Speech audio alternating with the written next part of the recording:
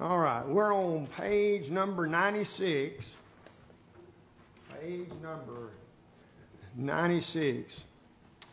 We made it to point number 4 at the top of the page, and of course we're dealing with matters here relative to how to follow divine instruction as to how to overcome the problems that come our way if we are impatient. And of course, this is all of these. It's almost as if each time. I need the number 12. I thought this was the right one.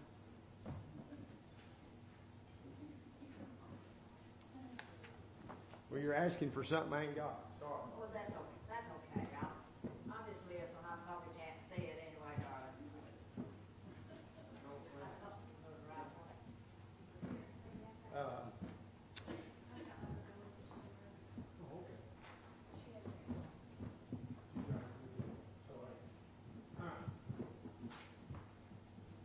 Page number 96.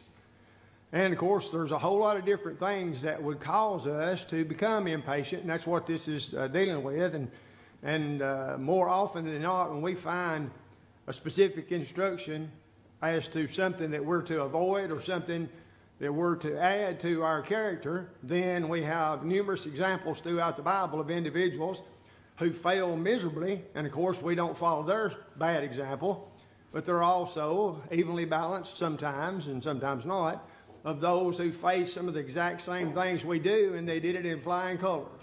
So, reckon which example we're supposed to follow. Those that received the commendation from God, or those who were condemned because of what they did? Well, obviously, what was commended is the example we're to follow, which proves, obviously, that it's possible to live faithful in spite of problems that arise in life. And what goes along with living here upon this earth is of second nature problems. You know, life has got its fair share of good things, but it's also got a fair share of not so good things, things that are not enjoyable, situations that arise that test us, that try us, that cause us to question, even bring us to the point of doubt, which we've talked about in this series. And so if we simply get a pretty good hold of what the Bible says by way of instruction and following the examples of those that did good, then we know it can be done. Let's just simply follow these examples. Doesn't mean that it's going to be easy. Nobody ever said that.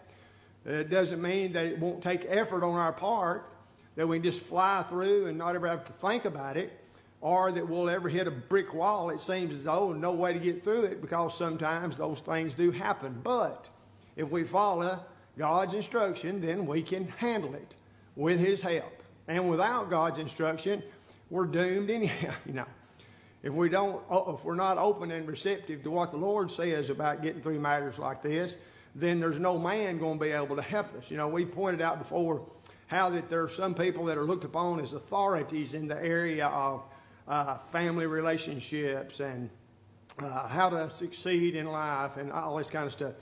And we point out in each and every instance, if they were to point to something that is actually beneficial to us, whatever area it is, then rest assured the Bible had already told us that before they did.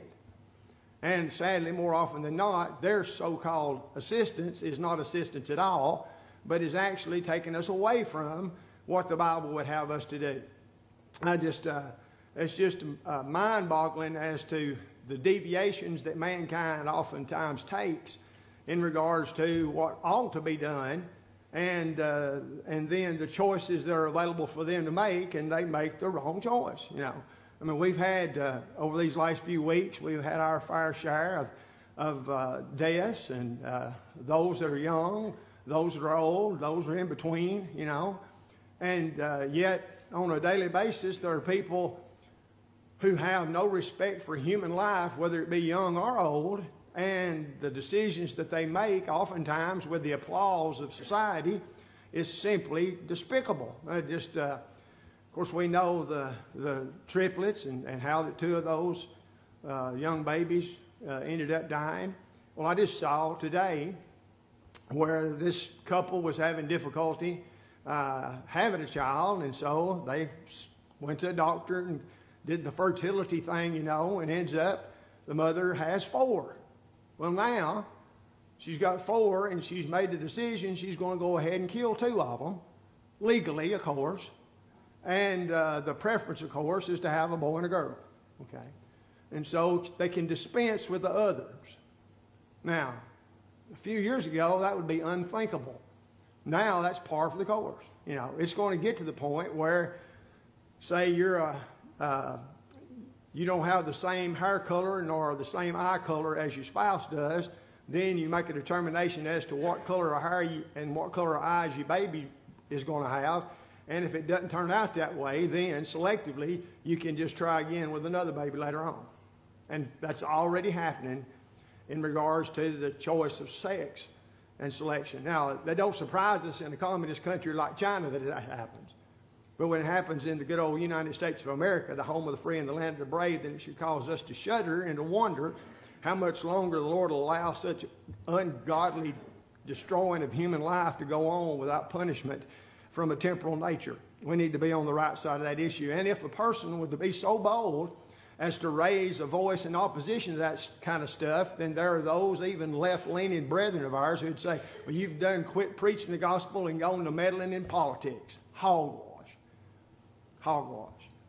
If the sanctity of human life is not directly connected to the gospel, then somebody needs to help me figure out how that it's not.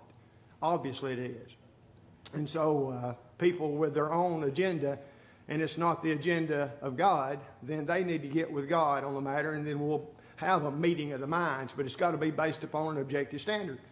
And the only objective standard that man has, of course, is God's inspired word. So number 4 says, we need to be patient right in the face of persecution. Remember at the end of the Beatitudes, the last Beatitude in Matthew chapter 5, beginning at verse 10, Jesus says, blessed are they which are persecuted for righteousness' sake, for theirs is the kingdom of heaven. Blessed are ye when men shall revile you and persecute you, and shall say all manner of evil against you falsely for my name's sake. Rejoice and be exceeding glad, for great is your reward in heaven, for so persecuted they the prophets which were before you. And that's a whole lot of stuff there in those 3 little verses. But it's clear as to what the Lord's talking about. If you are persecuted because you're simply trying to do what's right, then you're in a very good club, because that's the way it's always been. The faithful of God have always been in a very noticeable minority, but they've always been with God. That's by virtue of the fact that they're faithful to God. And so instead of allowing persecution to cause us to turn our back on what we're supposed to be doing, it should cause us to be more resolved and determined to do what God expects us to do, in spite of the fact that we're treated contemptibly by those who in fact are serving the God of this world, and that's Satan himself for sure. So you're in good company if you suffer for being a Christian, if you suffer for living righteously, if you suffer because you're standing up and being counted for what's right, if you're opposing the slaughter of unborn children by way of abortion, if you're standing opposed to gay marriages. And did anybody hear recently that we've got these young punk singers now that's decided to get into the political arena, like and start beating the drum for the LBGYKLMOZ, whatever all that stuff is. That's the girl, big old tall blonde-head girl from Nashville that's made $1 zillion. What's her name? Taylor Swift. Yeah, Taylor has waded right into it. She's become the mouth for the LBGY, all them other initials things, you know. Well, I hope she goes the way of the Dixie Chicks a few years ago as well. People quit listening to her music and don't let her get on the radio. And red-blooded Americans say, I ain't buying no more of that garbage. I don't care how pretty she sings. I'm not supporting that left-leaning mess that she's promoting. And it did a number on the Dixie Chicks, I promise you that. You know, they went from the very top to the very bottom, because at that time, at least, and that's probably 15 years ago or 20, that time the country music audience was more red-blooded Americans than maybe they are now. But who knows? Who knows? In spite of the fact that we may be persecuted for righteousness' sake, then we still have to be faithful. And that's hard, you know. It's hard to do the right thing in and of itself, but when you're doing the right thing and you're treated in a bad way because you are, then that makes it even more difficult, you know. If you're not treated anyway, if you're sort of just avoided and people deny to even recognize that you're present, that's one thing. But when you are in fact stood against by those who are seeking to promote their own agenda, which is the devil's agenda, then we have to be patient and endure those types of persecution. And that bleeds right into the next one. Number 5, we need to be patient in trials. In trials, James chapter 1. There is a blessing that goes along with facing the trials of life and doing it in flying colors, you know. It leads to all types of benefits, to the endurance that's only going to be possible if you go through these difficulties and you do it in the right way. And of course, the example that's given throughout the Bible has to do with something that the only way we know anything about it is maybe watching a television show or something about it, of how you get the impurities out of precious metals. You throw the heat to it. And the hotter the heat, the quicker the impurities in the metal melts off, you know. The hotter the heat, the more refined the silver or the gold becomes. And that's the example that the Bible uses to describe a Christian facing trials and tribulations. He's becoming more refined. The bad is being melted off, you know. Not physically, you know. I don't mean you're getting skinnier and skinnier just because you're facing trials, although that sometimes does happen, you know. An inability to eat, staying up at night, not getting good sleep because you're facing those kind of problems. But the patience that we must face in trials will lead to that very same removal of imperfections in our faith, as Wendell says in this particular section. Number 6, we got to be patient regarding church growth. What does that mean? I mean patient regarding church growth.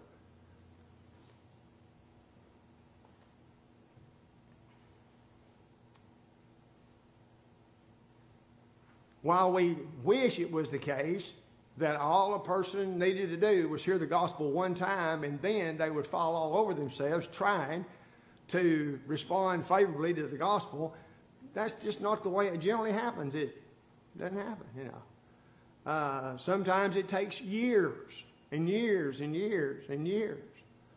So we have to be patient with what we're engaged in doing, because it's our responsibility, according to Paul in 1 Corinthians chapter 3, to sow the seed and to water the seed, but it's who that gives increase.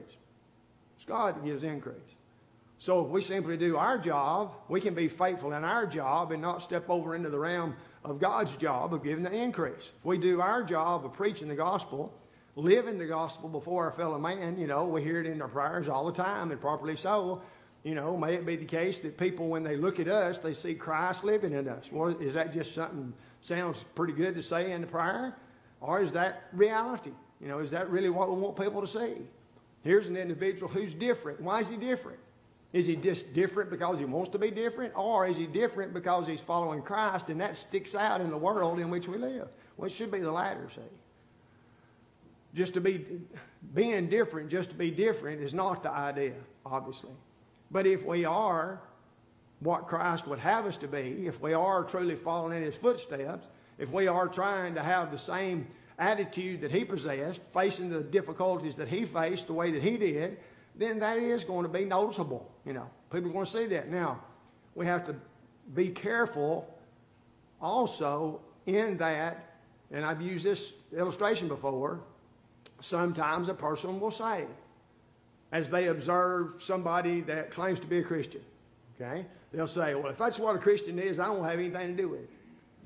Well, now, there's not really anything that we can draw definitively out of that statement if we don't know what it is they're talking about in that person. It may be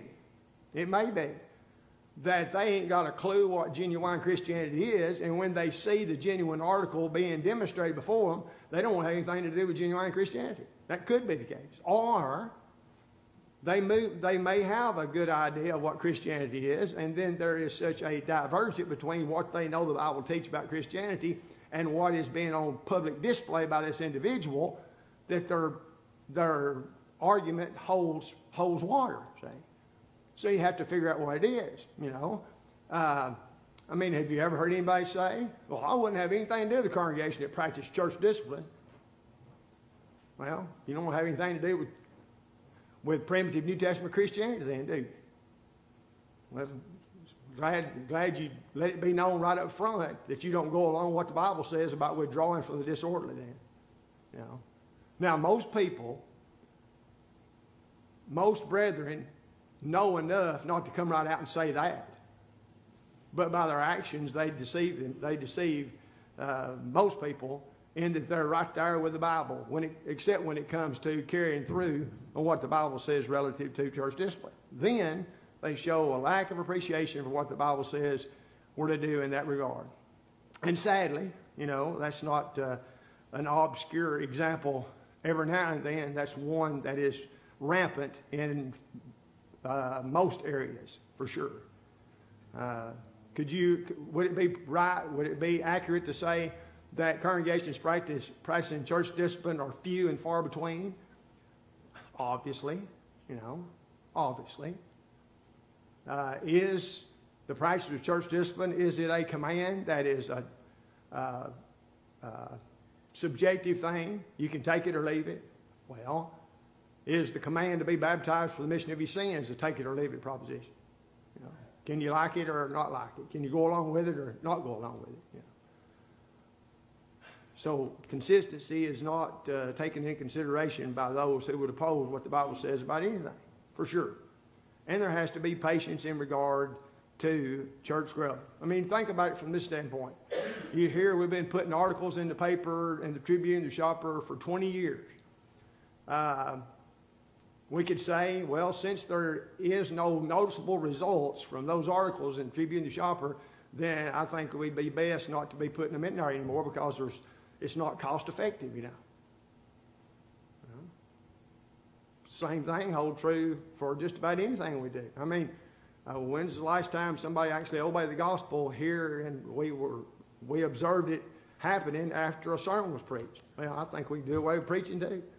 I mean, won't we just go home? What's the use? You see, that's putting ourselves into the position where God's supposed to be. We keep doing what we're supposed to do, and God will honor our efforts. How many people were converted by the preaching of Noah over the 120 years while the ark was preparing? I don't know anybody, unless it was them daughters-in-law, you know. But I'm pretty well sure that they were going to be faithful regardless. So we got to be willing to actually look at things through the eyes that Jesus would look at things, and then we'll be less inclined to beat our head against the wall or stick our fist through the wall or gripe and complain because it's not happening like we wished it would. We wish numerical growth would come. Let me tell you something, friends and brethren. I'd rather have 10 faithful members within the congregation I'm a member of than 10,000 that ain't faithful. 10 or 5. I want to get into the same bartering method that Abraham did with God over Sodom, but he couldn't find 5 righteous souls in all of Sodom. You know, Freddie, we need to be careful towards this stuff. The program that we're involved with, whatever. If we're doing that, if it's not, I'm trying to say, gyms and playgrounds, you know, and there's nothing wrong with that within themselves. Mm-hmm. If we're doing that just to attract people, doing different things to attract people, we don't want to be mistaken. Exactly. For a denomination. Exactly. And some of the things we do, and I think some of the brethren have through the years bought into that. And we're to be distinguished between Exactly. denomination and what the Lord's church is. And we need to be careful. I remember old Ron Gilbert, the older Ron from out here at Spencer, that goes to Africa all the time. You know, he wrote an article one time about the new banana split ministry that he had read about in a bulletin, you know. And it was not something made up either. I mean, here was a banana split ministry. Now, can you imagine? Banana split. And there's a ministry surrounding that. I guess you got to be good at slicing bananas. You got to know all the various things that go on a banana split, you know. I guess you got to figure out whether somebody's allergic to peanuts before you put peanuts on a banana split. But could you imagine a first century situation in which that mentality would have existed? Ain't no way. It's kind of like the cowboy church. Yeah, the cowboy church. I never seen this before, but on Sunday, it was either sometime Sunday, there was a television program on. It said it was a cowboy church. And here's their rationale.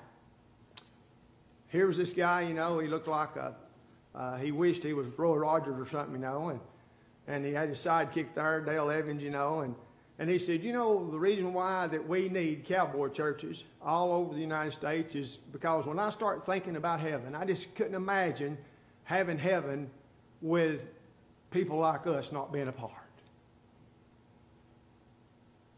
And of course, he was talking about people, I guess, you know, that rode tractors a lot and maybe had horses, you know, and maybe like to spend a lot of time outdoors. Maybe that went along with their job. He just couldn't even visualize heaven without the kind of people that are members of the cowboy church.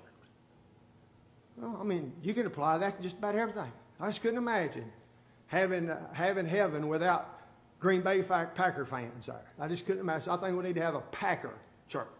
Packer church. And I guarantee you have just many people. I guarantee you have more people Packer church than you have cowboy church. You have green and gold. Everything, you know, is green and gold. You know, you have pictures of Bart Starr and Ray Nitschke, you know, and of course you have people named Lombardi, you know, would be the preachers and stuff. That would really draw the crowds in, too, you know. How silly. Thing is, who arrives safely in heaven is not determined by some goofy guy who likes to ride horses saying, I want people that ride horses in heaven. It's determined by who accepts and obeys the gospel. Now, if he happens to ride a horse, well and good. But if he never even knows what a horse is, that's all right too, you see. Trying to make room in heaven for all different types of people is the opposite of the design of the gospel. The gospel design is male and female, Jew and Gentile, all over the world. Same gospel plan for everybody. And that's since the very beginning of the gospel in Acts chapter 2. Now, is that a selective group? Well, you better believe it is. But the fact of the matter is, by way of prophecy, all the way back to Daniel chapter 2 and Isaiah chapter 2, all nations would flow unto it. That is the church. All nations, including people that had a background on riding horses or bulls or whatever, and those that had a background on riding bulldozers. And those that didn't even know what a bulldozer was, those that didn't even have a internal combustion engine, that only rode horses before there was such a thing as a car. Those people too. And the common denominator of them all was the realization they was lost, and there wasn't but one gospel plan that'd save them, and God loved man to the extent that he sent his son to this world to live and to die for lost mankind. And if a person won't accept and obey that plan, then it don't matter what he does for a living or what he does in his free time, he's lost. And how in the world it's got to the point where it is now. Let me mark it down. The greatest thing the devil has going today is denominationalism, including cowboy churches. Because people are pacified and satisfied with something other than the truth. And while they might feel fine about themselves, they're lost.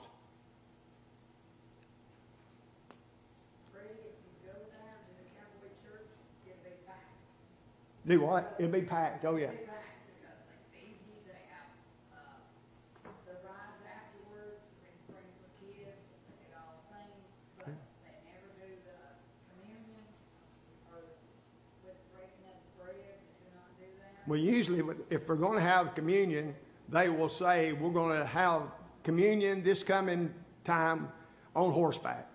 And that will bring in the crowd, you know. Yeah. I mean, it's very similar to a few years ago, there was it had been,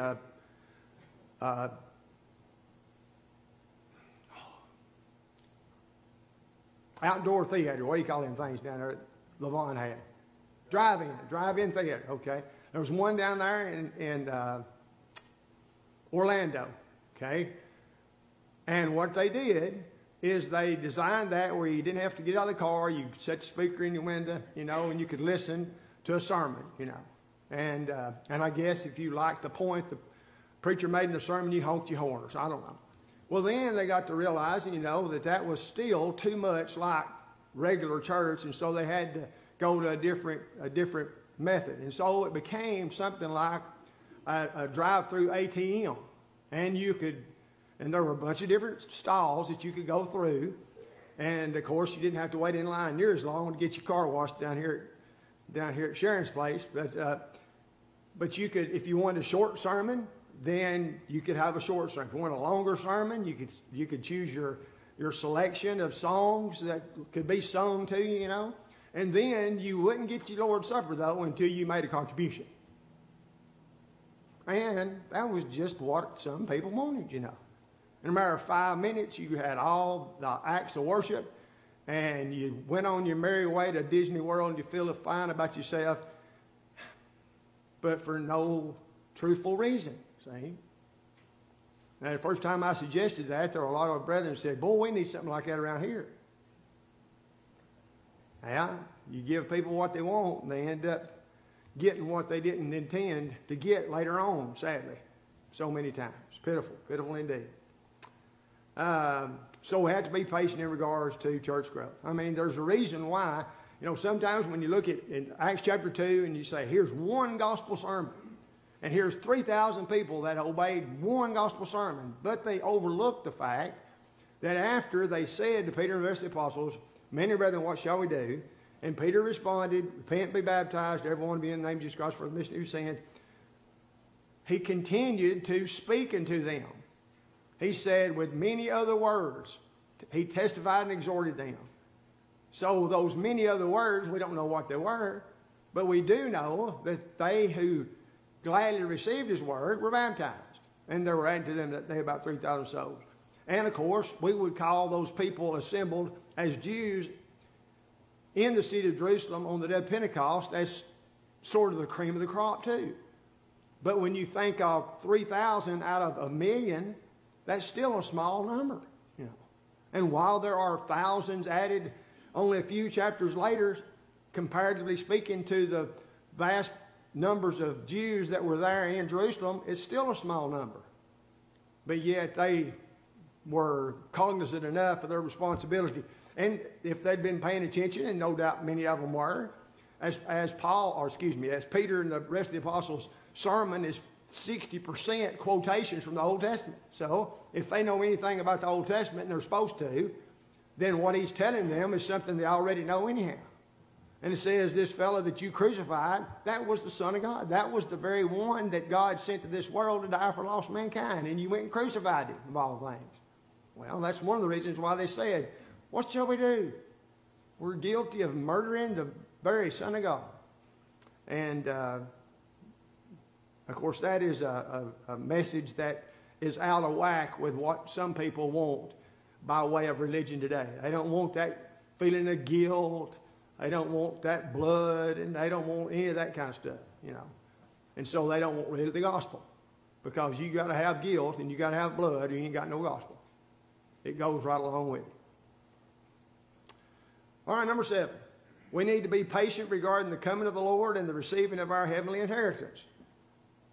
In other words, while we are to be on the ready at all times for the Lord's return, then we don't want to act as if we are Elijah in 1 Kings chapter 19, say, Lord, go ahead and take me now. Ain't no reason for me to continue on, you know.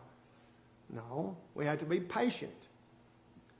The Lord will come. This world will come to a screeching halt. When? We don't know. We don't know. But we're supposed to be standing ready and waiting on that to occur, regardless of whether it is in our lifetime or after our lifetime is over. And of course, that's the concept of hope, you know. Desire coupled with expectation, the hope of heaven. And we don't always get what we'd rather do. You know, it's not the way it works. If we had our druthers, a whole lot of things might be different than they end up being. Paul said it'd be a whole lot better for me if I could go ahead and go to the Lord, you know. But it'd be better for you, brethren, if I hung around here for a little while longer, you know. And so as he was in this strait betwixt two, you know, he was confident, and yet he was also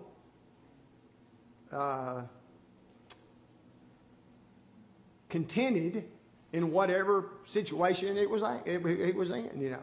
Now, contentment in the face of you're fixing to lose your head for the cause of Christ might be a stretch on the contentment that we might naturally expect, but that's exactly what he meant when he said he'd learn in whatever state he is in to be content. He really did mean that. But it's not something that he was born with. It's something that he developed over time, for sure. If you know what it's like floating around out in the middle of the Mediterranean Sea, then you might feel somewhat better when you're actually in a prison. You're not floating around out in the middle of the Mediterranean Sea. It could be worse than floating around. It could be worse than it being in a prison cell, you know. You could be floating around the Mediterranean Sea. Number 8, we need to be patient in our prayer lives. Now, of course, God always answers prayer. That doesn't mean that God always answers prayer in the time frame that we expect him to, nor giving us what we desire. Sometimes God answers our prayers with a flat-out no. Sometimes he gives us something different than we ask for. Sometimes he answers in the affirmative. But we need to make sure, there's a statement that's made here. I should have marked it.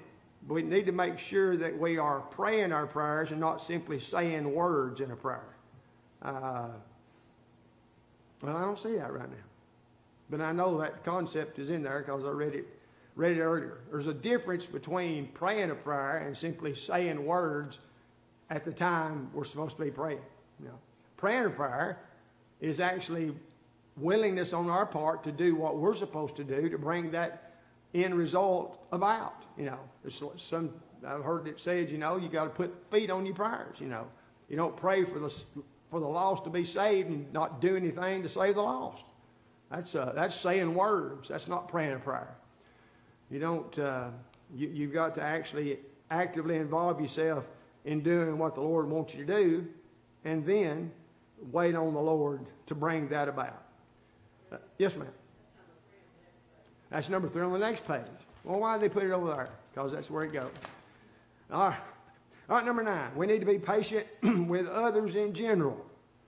Now, there again, that's an easy thing to say, but I've noticed that it's a whole lot easier to do these things with people you don't even know. You know, if it's somebody living in the same house with you, then that's another matter entirely.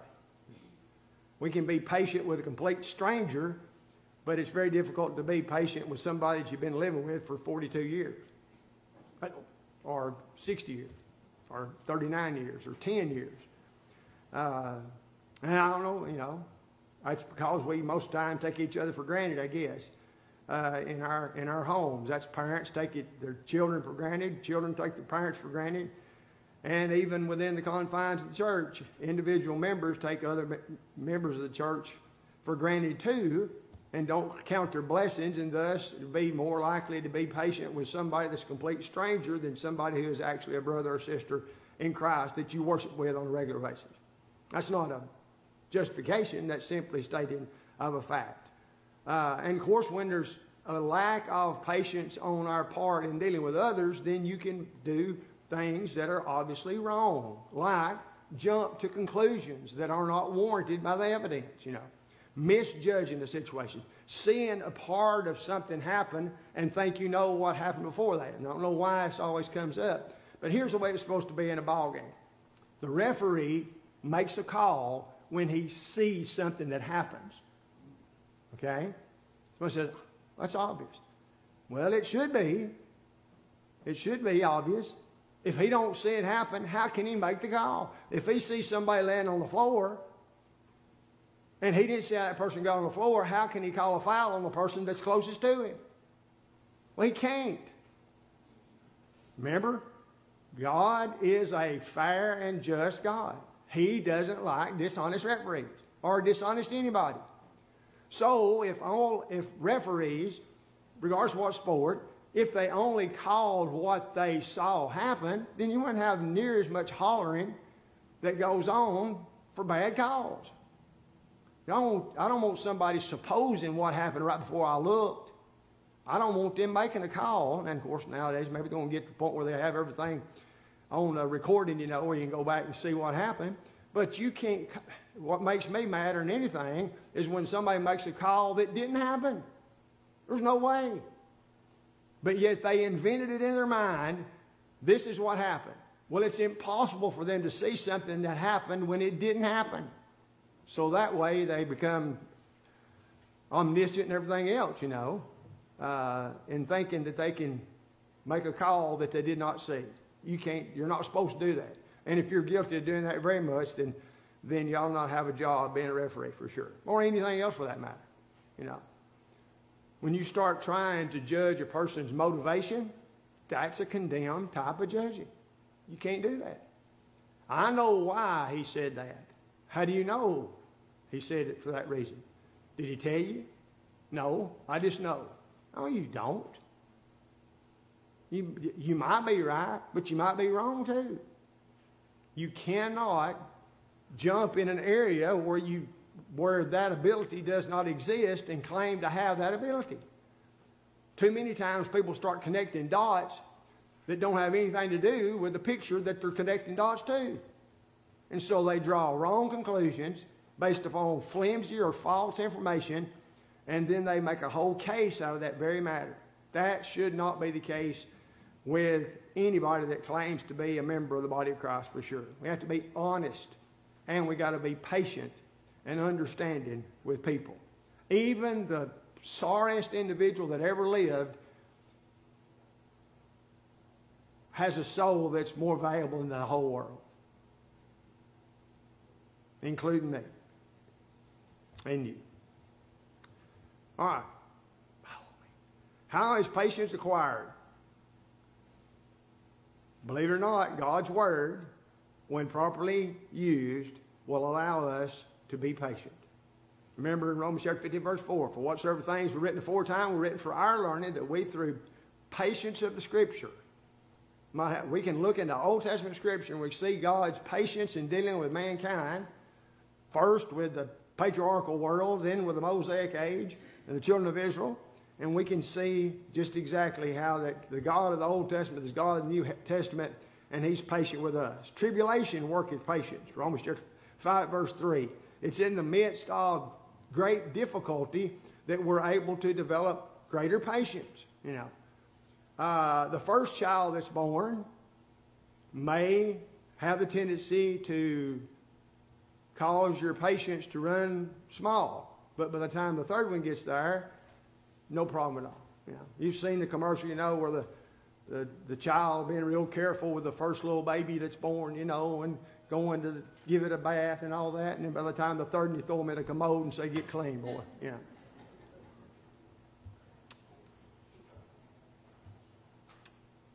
Well, we'll have to pick up in an odd place right here.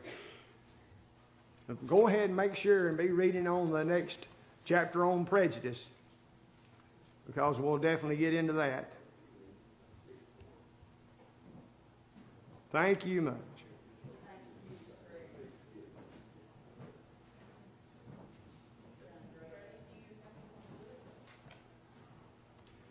Any more books? I don't think, no. No, I'll give them all that. But I can make some more copies, though. I'll make some more copies.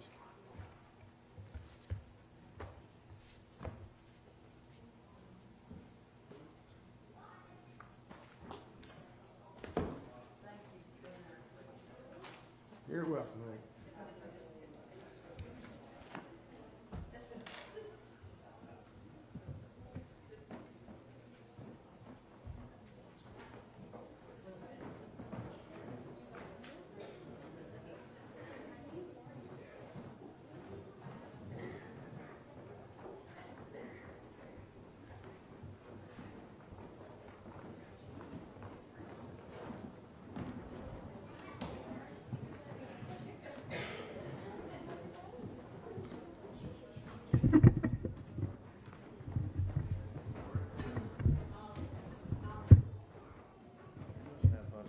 time out going over.